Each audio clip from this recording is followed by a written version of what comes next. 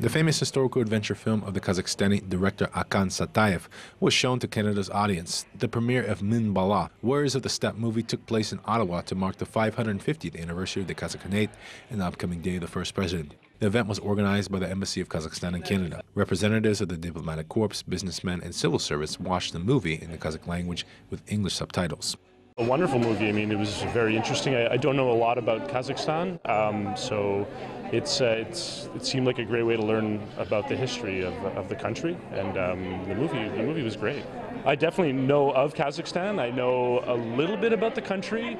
Yeah, I know some history about Kazakhstan, and I know much when I see this movie. You know, it gives a historical background about the people and everything.